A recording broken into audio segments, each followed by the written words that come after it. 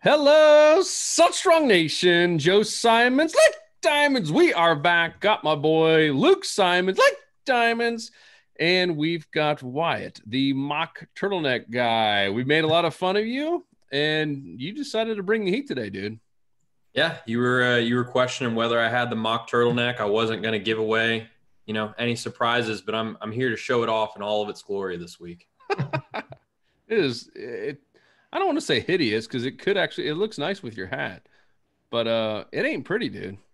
Oh, well, it's my lucky charm for catching a lot of flounder, which is what we're going to talk about today. So revel in it. Have Revel you in really caught a flounder wearing that turtleneck? it. Again, like I said last week, now they're going to confirm or deny. Oh my gosh. Well, guys, welcome to this week's Tackle Tuesday. It's all about flounder. We've done a lot of flounder tips for our insider members. We have done two courses. One was Flounder Master that we did with what, not nine different experts, Luke?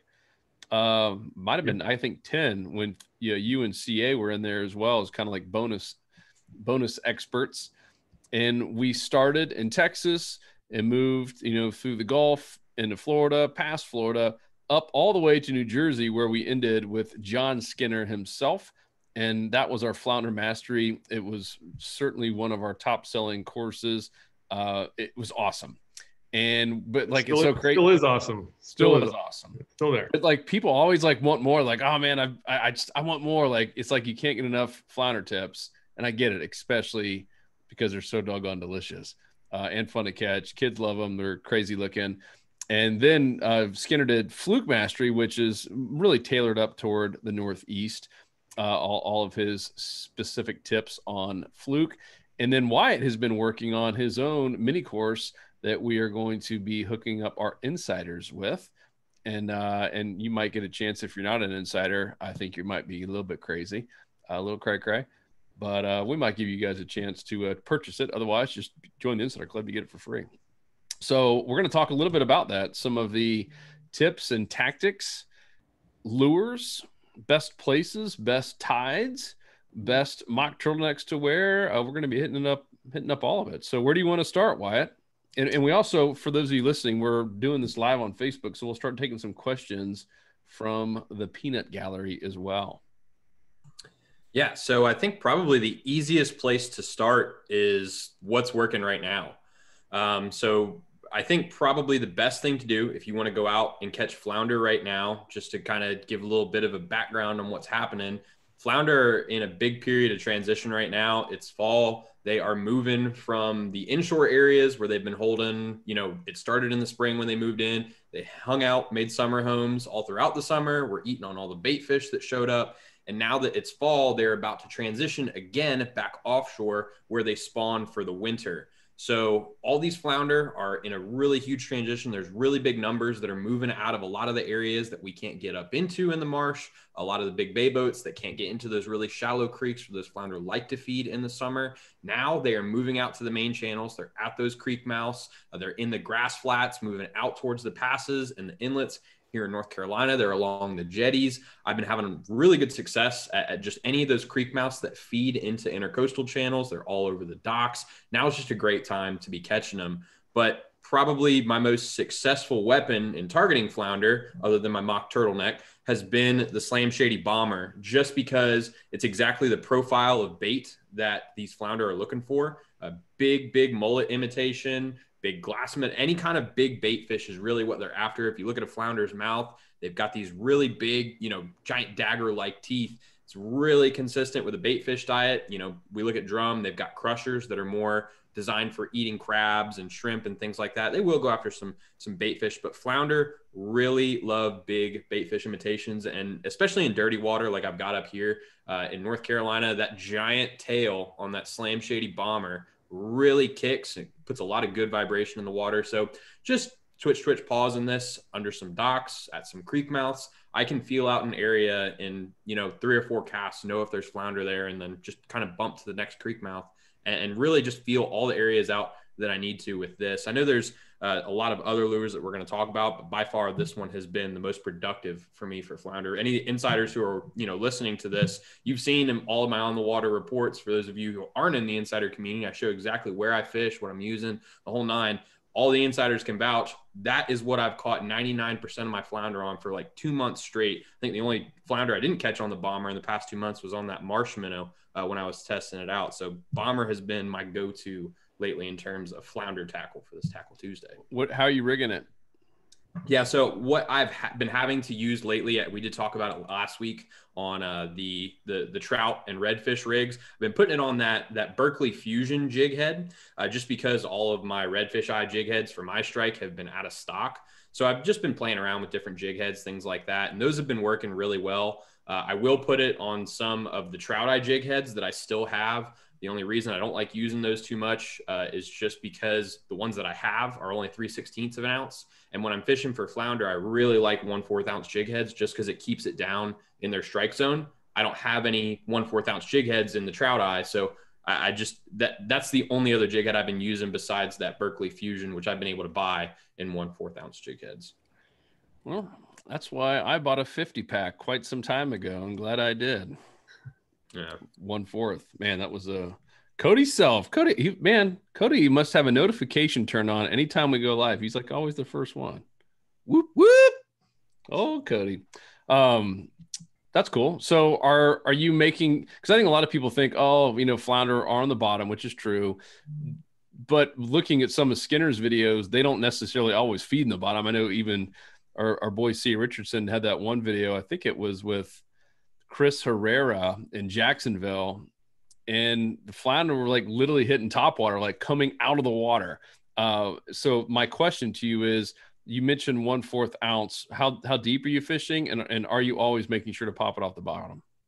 Yeah, so I'm usually going to fish my 1/4 ounce jig heads, and I'm going to be pairing those with those paddle tails. I'm going to be usually using those at those creek mouths that have some depth around the 3 to 5 foot range. Just because that is where I know that my 3/16 ounce jig heads aren't going to be staying on the bottom, especially with the current that I have here in the Carolinas. I need that 1/4 ounce jig head when it gets past 3 or 4 feet, just because I know it's going to stay down in that strike zone, even with high current areas like I'm fishing for flounder. Again, if I'm fishing shallower than that, if I'm up a little bit further in the marsh, which I'm not finding too many flounder deeper into the creek channels right now, they're kind of moving out of all that marsh area, moving towards the deeper intercoastal areas. Typically, I will fish, in that shallower marsh area with lighter jig heads. But now I'm definitely using a lot more 1/4 ounce jig heads. So that's why I wanted to make that distinction. Cool. And real quick, Matthew Park says, very cool video, guys. How often do these go live? When should I expect my Salt Strong lure pack? 2-part question, Matthew. We try to do these on Tuesdays around this time, 1-ish. A lot of it depends on weather. If it's super nice, a lot of times we'll be out filming. That's where Tony is right now. If you guys are wondering where Tony is, he's trying to do some shore-based. Tony's normally in a kayak, and he's going to do some shore-based tips for our insider club. So stay tuned, you insiders. And when do you get your pack? I don't know. We send out a lot of packs. If you're talking about one of the free packs or one of the paid packs, the bombers, I know we had like 200 orders come in just yesterday alone. Send us an email, support@saltstrong.com. We got a whole team of really awesome people waiting to help you out.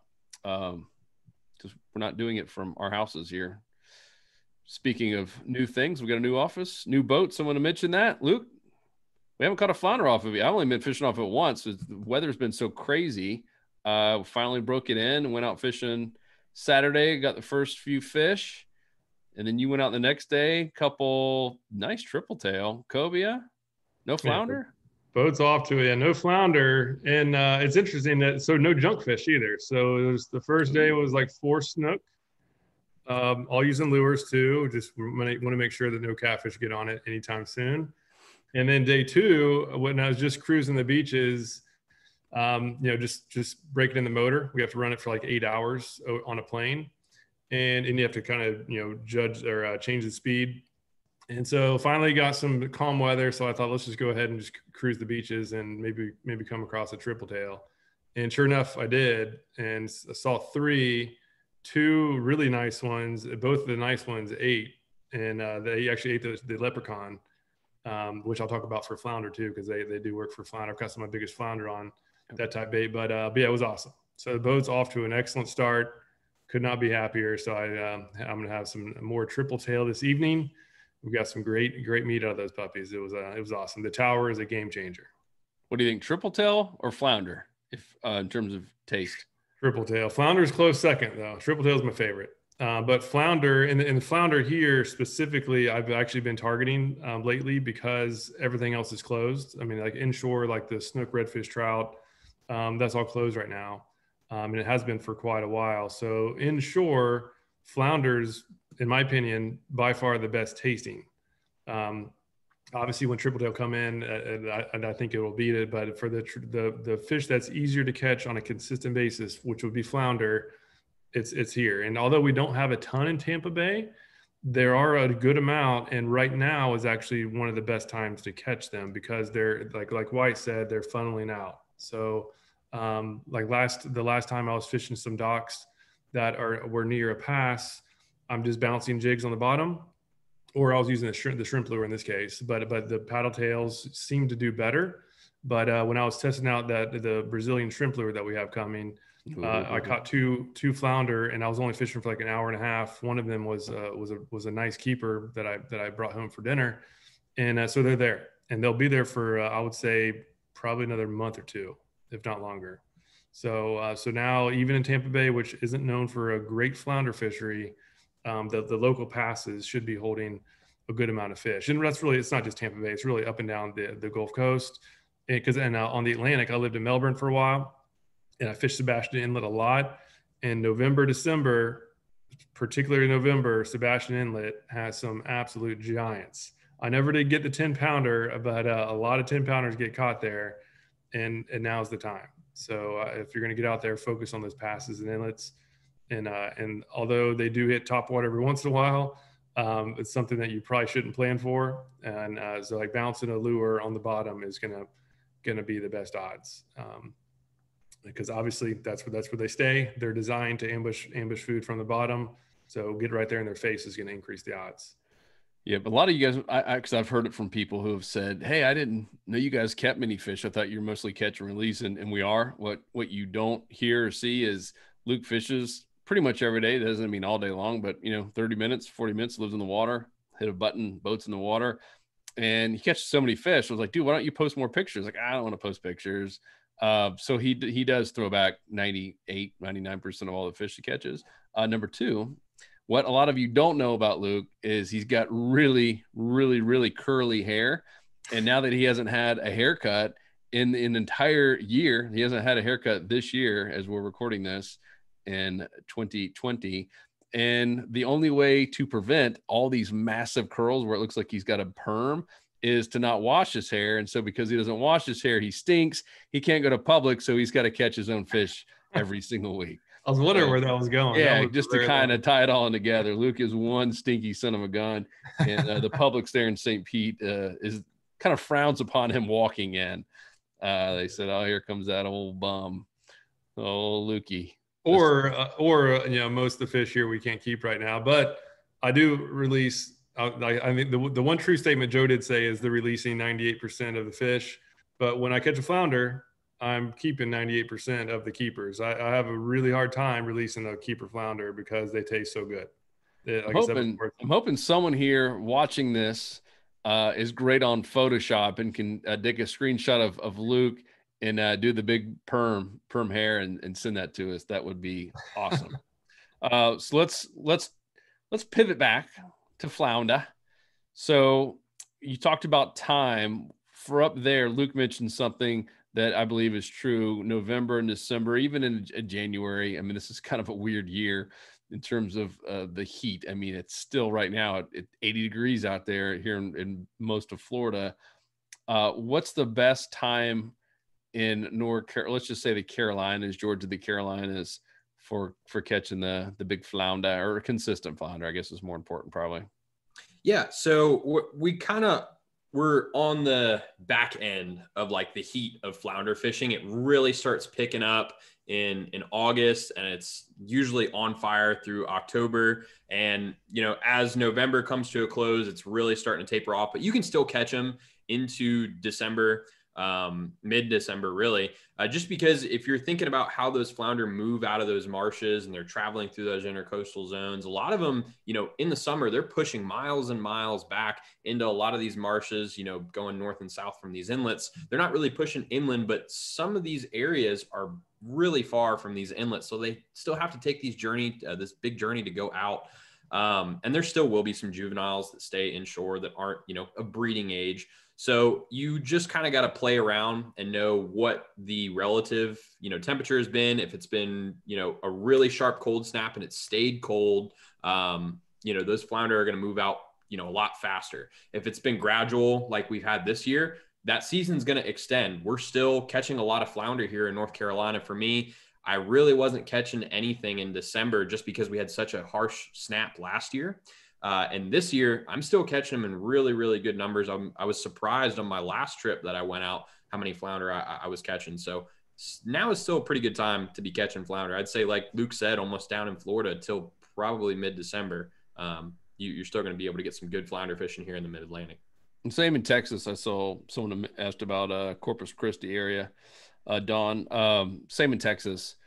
There, I mean, we're seeing reports in our insider club of a lot of flounder. I mean, this week there's been a lot of them. This past weekend there was a ton of flounder reports. So it is still happening from Texas to North Carolina right now, which is cool. Have you ever caught a 10-pounder, Wyatt? Are you going that big? No, I haven't caught a 10-pounder. I came really close to catching a citation size. Well, I think it was a citation. The season wasn't open. It's been closed here in North Carolina due to some tough commercial fishing that we've been experiencing. Joe, I know you might be talking to somebody about that soon, but it's been tough to keep flounder and actually get records and stuff. And I don't take a scale out with me. So all I have to go off of is the length and the historical, you know, what would a flounder weigh if it's this long. And the biggest one I've caught was 23 inches. But man, it was a fat 23-inch flounder. It was almost as fat as it was long. I'm sure if I weighed that thing, it was probably upwards of 6-7 pounds. It was a giant fish. So what is the citation limit there, or what's the threshold? I want to say it's 6 pounds. But that fish definitely was citation weight. I think, I don't think they have a citation release length. They have that for some fish like trout here in North Carolina, but not for flounder. You have to weigh it in to get the citation. Yeah, what Wyatt was talking about is the CCA North Carolina is suing, right? There's a lawsuit, and I'm going to have the head of CCA North Carolina the podcast next week. What's kind of the overall who the heck are they suing? It's about gill nets. So who do you even sue? Is it just the whole commercial fishing industry, or? Yeah, so basically the way that the fisheries are managed here in North Carolina, it's a little bit different than down in Florida, where you've got, you know, a state agency that's kind of non-biased and the citizens take part in it. You know, you guys were able to have a vote as citizens on whether gill nets should be in your waters or not. We don't have that up here. It's managed by a organization that's not necessarily the state itself. It's called the Division of Marine Fisheries. But it's not connected, you know, to like the wildlife resources. It's kind of weird because most of the people that sit on the committee are commercial fishermen. And that's convenient. Oh yeah, and the issue is that flounder have been getting hit by a lot of these gill nets, which is something that no other state has. We've seen a giant decline in flounder stocks, but this is the land of giants up here. So if we could get things straightened out, I mean, the fishery, there would be a lot more 10-pounders around than they are right now, just because the stocks are just hit so hard by these nets, especially in the nursery areas where these fish, you know, the juveniles grow up. Yeah, there'll be more trout. There'll be more redfish. North Carolina, I mean, you guys have the state or the world record for the red drum, right? That's correct. Or at least the national. Yeah. Yeah, up in Hatteras. Yeah, and I know we've got some really big flounder that have been caught here too. I don't know if it's world record flounder, but definitely some big flatties up here too. Ooh. All right. What about tides? That's an important one. It's one that always comes up. Have you found there is a better tide? I know I've watched some of your videos, and you'll kind of sit there at these creek mouths, and the tide's coming out, right? In some of these, and you're just casting up and popping off the bottom along with it. Is there a better tide for flounder? Yeah, so you can catch them at both tides. And it's funny, you touched earlier this week, we saw a lot of people that made reports over the weekend that they had really, really good flounder fishing. And the reason for that is I'm pretty sure we had the new moon last weekend. Is that correct? Sunday, yep.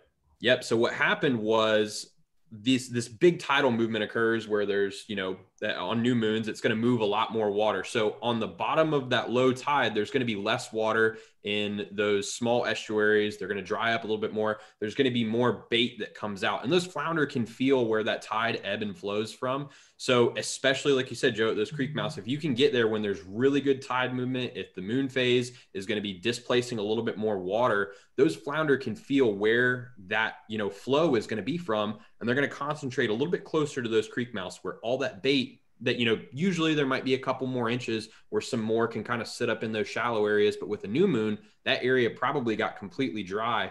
People that, might not have been catching flounder in an area, say a creek mouth, with that increased tidal flow, more of them showed up to that area, higher probability that those people were going to get onto those fish. And that's exactly what happened, especially on outgoing tides. You can sit at those creek mouths, those flounder will sit, directly in the middle of the channel and at the points. That's why I said I only make 2 or 3 casts to feel out a creek mouth, just because it's, I can hit a point, middle of the channel, and the other point, and I know whether there's flounder there or not. They're, to me, the least picky fish if you hit them on the right tide, because that's their opportunity to feed. They're waiting for that conveyor belt of food.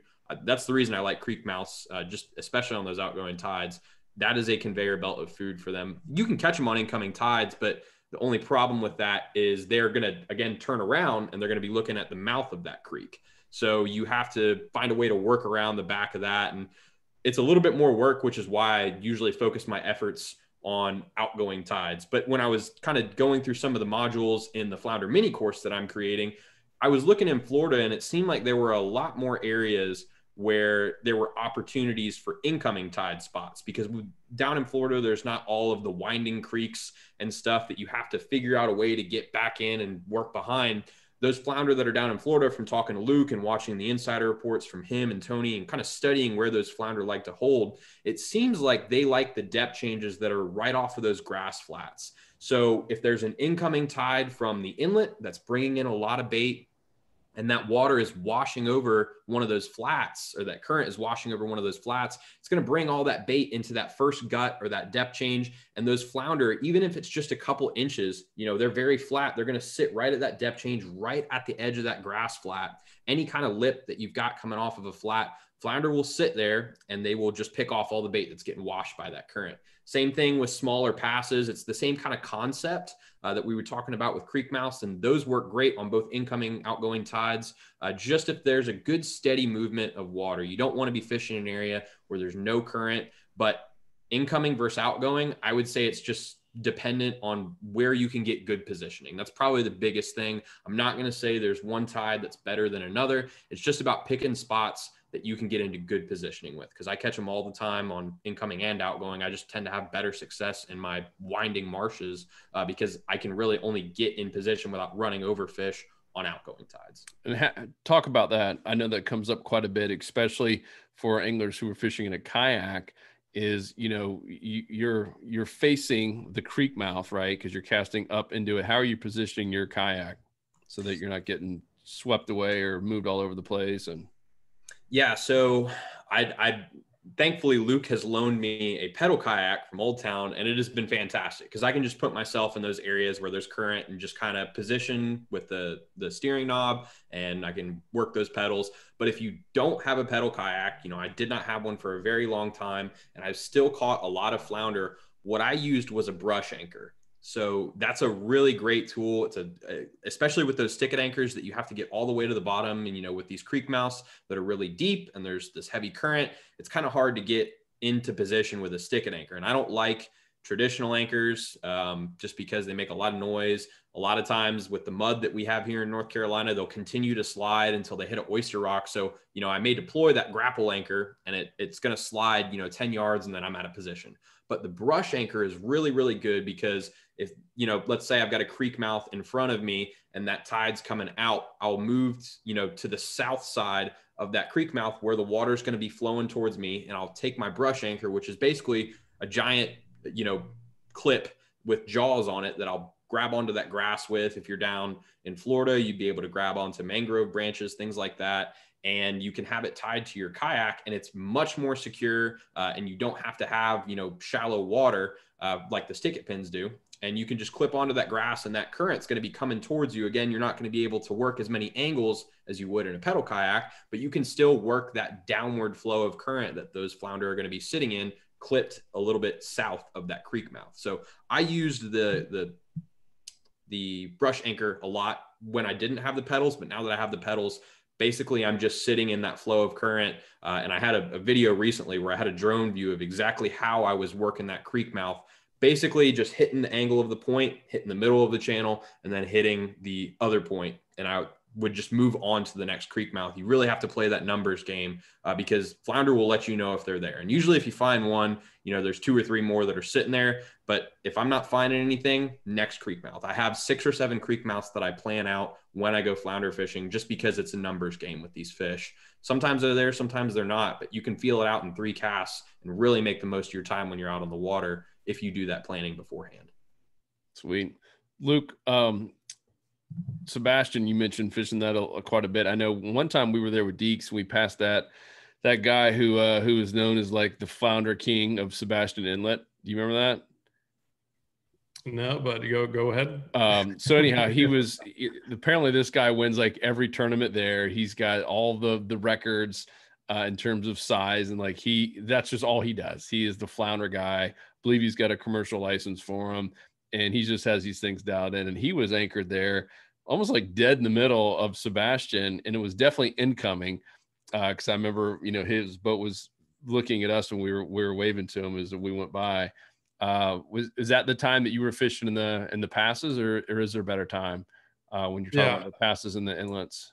Yeah, I didn't care about the direction, incoming, outgoing. I just wanted to be moving. So anything other than slack. Outgoing has a slight advantage because just everything's flushed out or is flushing out, but there's still a lot of bait being moved on the incoming, and flounder seem to really like the heavy current areas. And so like that guy, I don't remember that exact situation, but a good strategy for Sebastian Inlet is to actually fish the middle of the channel, because there's a lot of rocks in there. Where they usually will position, they do like structure, but they're designed to lay on sand or something flat. So if there's some rocks or jetties or seagrass, they're rarely going to be on top of it. They'll almost always be right on the bottom next to the side of it. So if you're fishing rock piles or ledges that there's a lot of in Sebastian Inlet, they're going to be right on the edge. And so that guy, the people who really crush them, they know the specific little ledges that hold the most flounder, and they anchor themselves right on top of it. So they can sit there and just pick them off one at a time. If you don't know where those spots are, which most people don't, and the best way to find them is what I used to do is I would just drift through the pass, and the same thing works in any pass or inlet. So it doesn't have to be Sebastian, but I would drift through, get a jig head. Paddle tails seem to work better. Like the slam shadies are awesome for it. Gulp shrimp can work too. I used to use gulp pogies as well.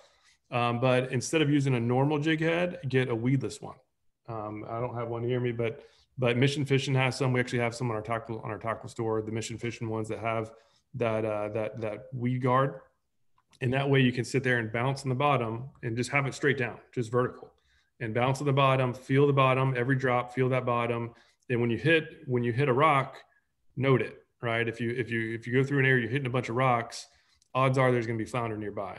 And the fact that you have the weed guard on there, you're not going to get snagged very often at all. It's actually kind of tough to get snagged when you're vertical fishing with a weedless jig head. The bad thing about the weedless jig heads is you are going to miss some strikes, but it's worth it. You will definitely catch fish. You will definitely miss some strikes, but you're going to get snagged way less often than ever before. And most importantly, you're going to be able to start logging the different rock structures in the jetty. So that would be a good tip to do if you're new to a spot, to just try to start learning it. Cool, that's solid. Talk about bucktails, because I know with Skinner, that's that's probably his go-to. I know it's the go-to for a lot of flounder anglers. Wyatt, thoughts on good old-fashioned bucktail? Oh, you're holding one right there, right? It almost blended in with your beautiful little turtleneck there. Mock turtleneck, yeah. So bucktails are extremely effective, especially with doormats. So, we're talking about this big transition that flounder are going through right now. This, I know, especially here in North Carolina, when you're fishing those jetties, and I saw we did have a question from someone that was in Corpus Christi, Texas. I know there's some really big jetties down in Texas too. This exact same strategy is going to work there. Those big breeding flounder that are moving out, their last pit stop before their big journey offshore, we've talked about how they like structure. They're not going to hold directly on structure, but they're going to stay close to it. Those jetties are their last pit stop to get food before they make this big journey offshore. So they're sitting there, they're feeding, and then they're going to transition. Right now is the time that they're feeding. So if you can get on those jetties and you know where that structure is, bucktails with some kind of trailer on them, you can put the Slam Shady Bomber, you can put the Paddler Z, you can put, I know a lot of guys here like to use those Gulp grubs. That's a really big one here just because they got that curly tail on them, got a little bit of action as they drop. And again, vertical movements are really big for flounder. They're always looking up. They've got kind of a cone of vision. So the more vertical movements that you can make while still keeping it close enough to the bottom that on the pause, it's going to come back down in their strike zone. That's great. Bucktails are like the primo bait to be, or primo lure to be using. You can use it without a trailer as well. I know Skinner's course, that is like the number one thing that he used. He did kind of tip it sometimes with some flounder belly of some ones that he caught just to give it a little extra scent. But you can use just bare bucktails. You can troll them, you can bounce them, and they're extremely effective.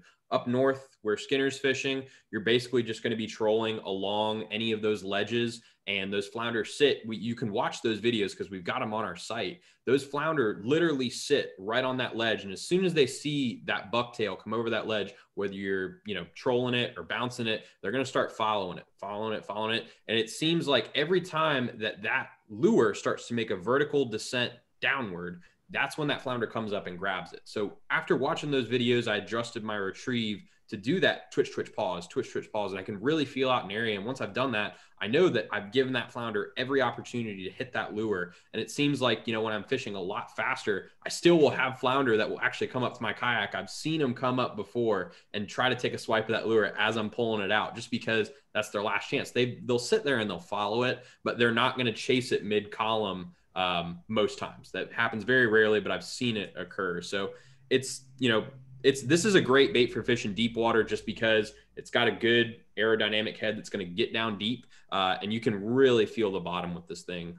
I have not gotten a chance to use these on jetties. I have used them inshore, and I have caught flounder with them as well. So if you're working a deep channel or you're working a ledge out at a pass, you can use these from the surf. I know a lot of guys that catch flounder off piers with them. They're such a versatile lure. I mean, it's fantastic. You can add a lot to them. You can really customize them any way you want. I would say if I wasn't going to use, if I didn't have access to paddle tails, if this COVID-19 thing occurs, it keeps going, and I don't have access to paddle tails, I'll probably end up using a bucktail just because it's going to accomplish the same thing that I'm looking for out of that paddle tail. Those feathers are going to have some nice movement in the water as well. But luckily I've got a bunch of Slam Shady Bombers, so I don't have to worry about that. Dude, we have so many Slam Shady paddle tails coming in. It is going to be impossible for you to run out, COVID or not.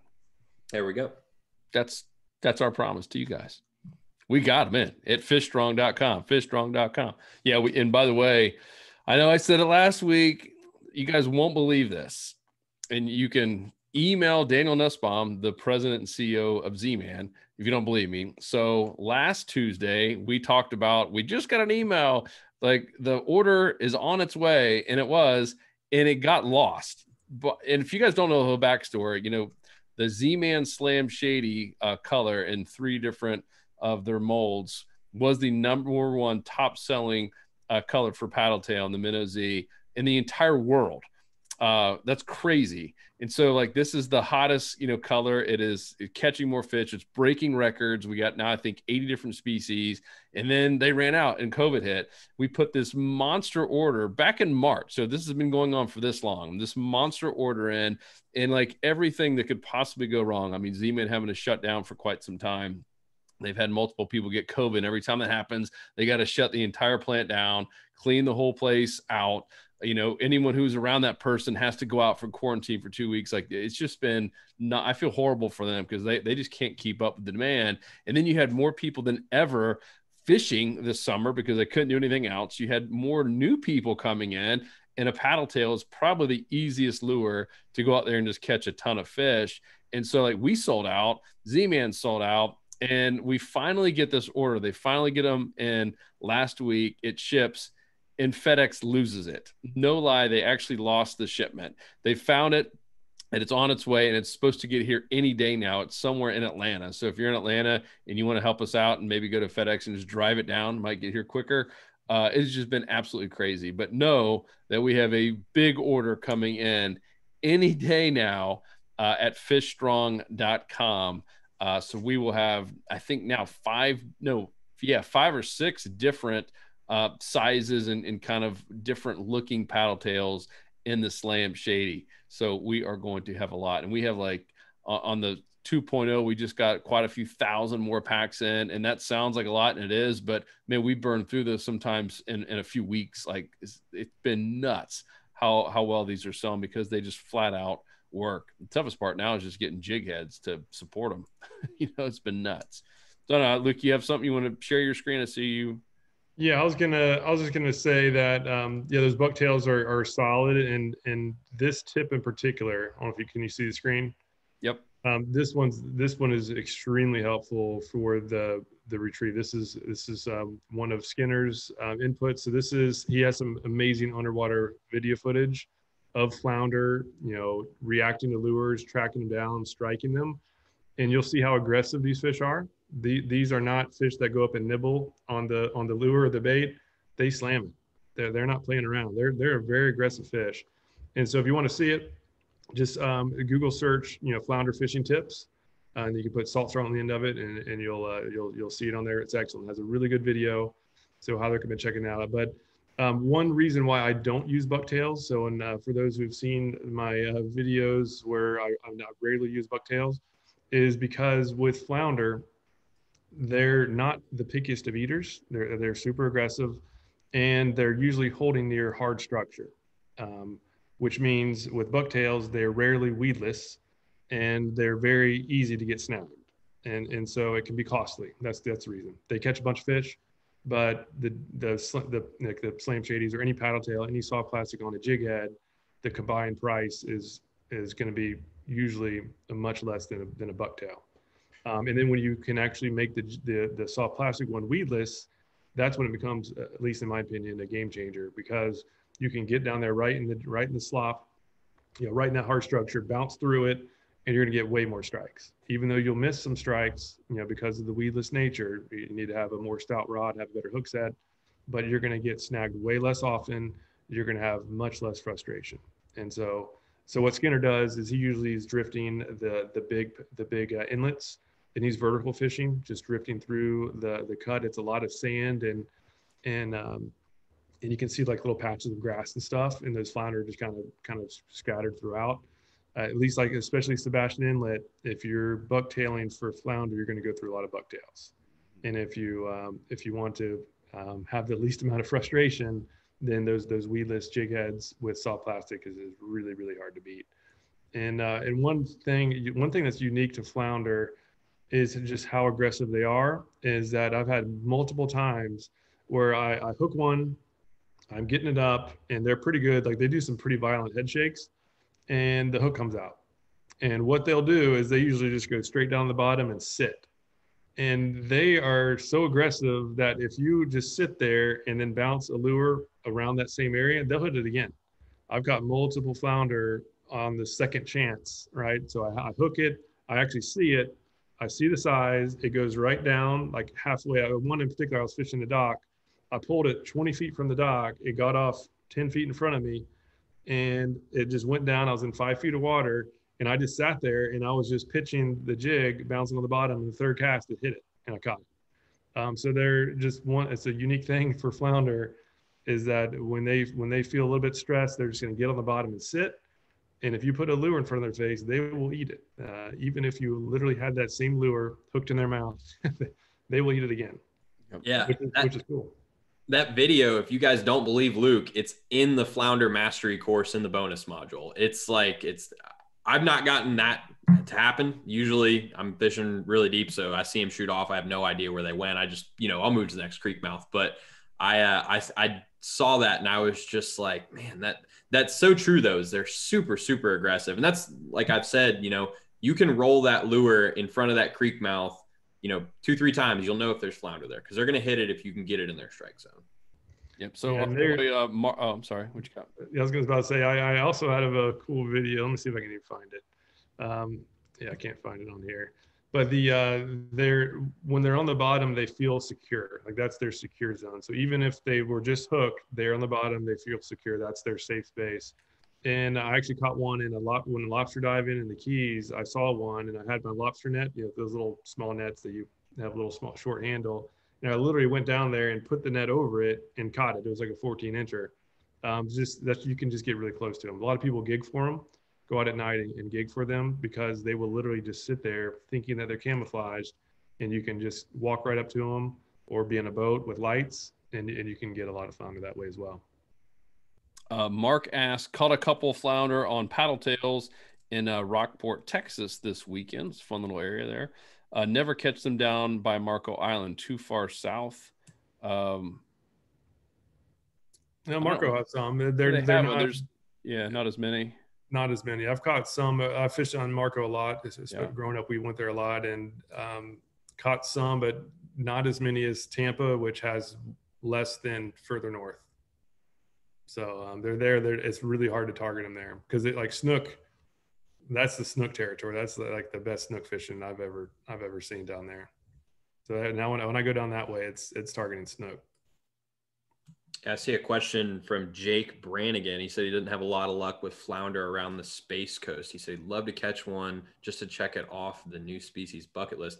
Yeah, so just thinking about the Space Coast area, there's, just at least in the Mosquito Lagoon zone, I know Tony's there. There's not, as we've talked about, flounder's hunting habits are really based around tidal movements. And there, it's a lot of wind-driven current. So your best bet would be to look towards those areas where there's higher current than the surrounding zones. For example, you've got like the Haulover Canal area, which there's increased current versus a lot of the other zones in that area, because it's just a choke point. Flounder really congregate around choke points just because there's always going to be that conveyor belt of food. If you think about, is this a good flounder spot? Does it have a conveyor belt of current that's going to consistently bring those flounder food? That's what you need to look for. And on the Space Coast, there's just not a whole lot of those, but there are still some. And Tony catches flounder in his reports down in Mosquito Lagoon. If you guys aren't insiders, you could see those and see where those types of spots are, but they're definitely down there. You just really got to look for those choke points where there's current. That's where they're going to feed. Yeah. And for the Space Coast, depending on where you live there, it'll probably be worth the drive to go to the Canaveral Inlet, whatever that's like. I'm losing the name of it. But the big, that inlet, it's north of Sebastian. What's the name of that place, Joe, that we launched with Deeks? It's Port Canaveral. Yeah, but there's a bait shop. So now there's public access on the south side, and you can fish along those rocks. And now's the time to be there. It's called Jetty Park. I don't remember the name of the place. Yeah, Jetty Park. That was the term I was thinking of. So that, like, now's the time. So there are some in the Indian and Banana Rivers and Mosquito Lagoon. They're scattered around. I don't think there's enough there to target. From my time being there and just the reports I've been seeing in the community. But when you get to those inlets, it's a different ball game. Those inlets that's where the majority of them will be. Sebastian is the best because it just has so much water movement going through there. But I would say that Jetty Park should have a decent amount as well. But you'll be fishing the rocks, so you'll be fishing hard structure. So make sure to have something weedless. Otherwise, you'll go through an absolute ton of gear. but you can get it by land. You can get a very good access to big flounder by land over there. Yep. Randy asked an interesting question. Have we finished testing the shrimp yet? The shrimp lure that you guys have seen now. Gosh, it's probably been 7 or 8 months, right? No, not that. It's been long. It's been a while. It's been most of the summer. And so, yes, the answer is yes. And we actually have some coming, and they're actually made and they're en route. So that's Check this out, Randy. Hiya! I don't know if you guys can see that there. That's the packaging. So this is being done right now. We're testing out just the packaging. And those of you guys who still made it this far with us, it's called the Power Prawn in the Slam series. The Power Prawn. This thing is so stinking tough. It is catching monster fish. I mean, some of the biggest flounder, ironically, monster snook, redfish, trout, everything. I have a feeling there's going to be like DOA is going to be like, oh my gosh, this thing is so much better than our little DOA shrimp. We can add triple tail to the list too, Joe. So one of the triple tail I caught on Saturday was on it. And that was one of your PBs too, huh? Yeah, I was throwing the leprechaun. I caught the first one, the Alabama leprechaun. It slammed it, and then the second one, for whatever reason, it just didn't seem to want it. And we got closer, and it went down, and then it came back up. And when it went down, I was getting that shrimp lure, which had a heavier weight on there, to like just drop one and go straight down the crab trap buoy. And then it came up, and so I had the rod in my hand. I was like, whatever, I'm throwing it, and throw it in there, and it slammed it. And so I don't know which one was. They're both. One was 23 inches, one was 23 and a half. I don't know which one got the bigger one, but they were close. Either way, there was my two best ones, and it was cool. So it just attracts big fish, and it's so tough. That's why it's called Power Prawn. It's tough to tear it. It's got some of the best breaking strength. We even put it in a microwave. Do not try this at home. It stunk up my house for quite some time, but we put it in there with a handful of other popular lures, and it won't melt. I put it in there for 2.5 minutes. And by the way, like, let's just say like a DOA shrimp, like after 30 seconds, it's melted. It's literally just gel. And I put this thing in for 2.5 minutes. It's not even remotely hot. I don't know what the heck they put in this stuff, but it is awesome material. And it just flat out catches big fish. Yeah, stay tuned. We're hoping to have all that before Christmas. That makes a great stocking stuffer. Hopefully, I know like my wife, she's like, if it's not there by end of November, you've missed it out. I was like, no, like most guys like do their Christmas shopping the week before Christmas, if not 2 days before Christmas. So we plan on having it right before Christmas, and we'll be getting them out same day, getting them out fast, first class shipping. So stay tuned. We are hoping that happens, but certainly before that, we'll have the Z-Man Slam Shadies in stock. And we got an email from Daiwa. I'll give all you guys the great updates if you make it this far. Our friends there at Daiwa, they have got a big order of Fuegos in 2,500 and 3,000 on the way. We have the 1,000s in. Those are selling like crazy. The 1,000s are in, but we have the 2,500s and the 3,000s coming in. We got all the pin battle 3s in right now. We have the Quantums in. Some of the Shimanos are coming, and that's all at fishstrong.com.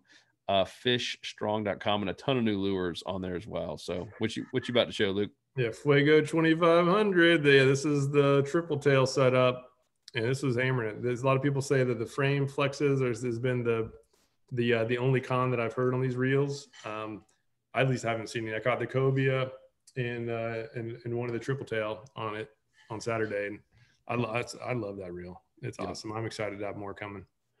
All right, Wyatt, we've got a couple more minutes. Finish us up with a little bit more about this flounder mini course that you're doing for the insiders. You've been working on so hard on. What else should we expect? Yeah, so basically in this course, I go over everything you really need to know, and I covered a ton of different zones. From Texas to Florida up to the Carolinas. Any type of environment that you would be finding flounder in, I covered it. And I basically talked about positioning. I talked about what makes those spots good. I talked about some kind of advanced tactics. Once you get past that basic spot selection, went over all the best type of baits, not just paddle tails, because they will hit other things. And, you know, this power prawn is going to be here at the best time of the year when it's wintertime and that, you know, big bait fish migration occurs as well. All those bait fish move out. There's not a whole lot that's available for those juveniles that are inshore, you know, those shrimp that are going to be there as well. That's, you know, stuff that I cover in the course, what types of baits you're going to want to choose, when to deploy them, the best positioning. And I also shared probably 3 of the biggest mistakes that I see people make when they start fishing for flounder, and the 3 biggest tips that I have to kind of jump that learning curve and get ahead of flounder fishing so that you can really maximize your results out on the water. That's stuff that I've never shared, stuff I've never put in all of the videos that you guys may have seen on the public side, even some stuff that I've shared with the insider tips alone. These are 3 of probably my best tips I've ever given on flounder. So I'm really excited to share this with my insiders and for anybody that wants to join the club and get access to that course as well. Yeah, and that's why those courses are so powerful. It's just tying everything in together. There's a lot of great stuff out there. Even the stuff that we put out on YouTube, obviously, we think it's great. It's the free stuff. We save all of our best stuff for our insider members. But the courses in general are just so powerful because it's comprehensive. It's just step by step. It's instructional videos on everything you could possibly imagine. Because what I find myself doing on, let's just say, new species, if I go to YouTube and I watch a 15-minute video, which is a pretty long video, and I still find myself like asking like 50 questions, right? Like, well, how did they rig it? Like, why did they pick that kind of spot?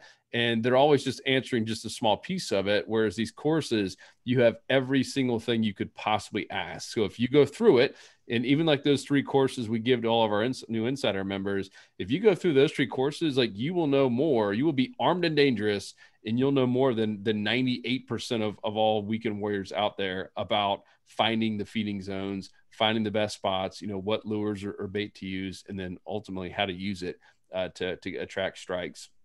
It takes a little bit longer than watching a 10-minute video, but gosh, I mean, so does going to college, and so does trying to be an expert at anything, right? I mean, anytime you want to master something, you might want to put a couple hours of studying into it to try to become better. And that's what these mastery courses are for. And we just did a survey with our insider members. Thank you guys for filling it out. And I'm blown away how many people said like these courses have literally changed my fishing game.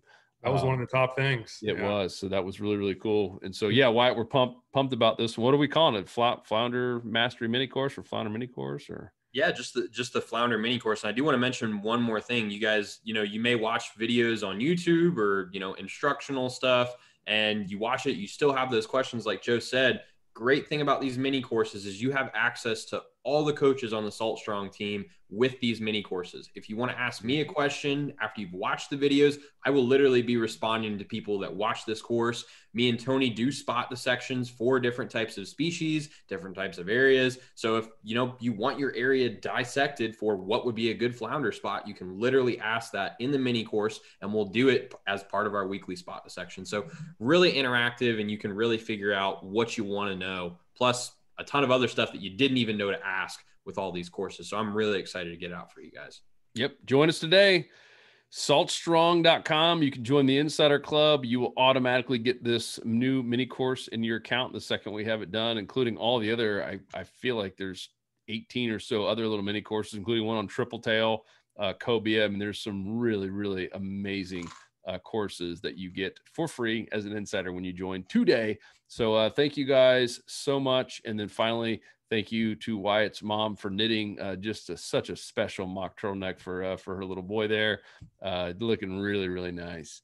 And we do need to get you on a video catching a big fish in your turtleneck. Well, me and Luke can probably make that happen later this week. So we'll have it happen. I'll get a big. I'll have to land a lunker in Luke's face in the mock turtleneck. Yeah, coming down to Florida, and yeah, we'll see if we can pick off a flounder and bring the turtleneck down. Cool. Well, guys, we all appreciate you. Thank you so much. Keep posting the questions. If you're watching this after it goes live, or if you happen to be listening to the podcast, we'll have it all at saltstrong.com/podcast. And you also can see a lot of the tips in the fishing tip section. Of course, our insider members get access to the whole kit and caboodle, including the private community and all the little mini courses. And now I think 400 and something instructional videos on everything you could possibly want to know to go out there and catch more inshore saltwater fish. And of course, 20% off all of this tackle we have coming in, including the upcoming power prawn, including the Z-Man Slam shading. And we are going to let our insiders know about it first. So when it comes in, I apologize because we have to serve our insiders first, and I know they're going to go quick. Our insider members are going to get a private email about the Z-Man Slam Shadies coming in before we take it, push it out live for everyone else. We want to give you guys first shot. So we appreciate you. Love you. And we'll talk to you guys on the next episode. We out. Peace. See you guys.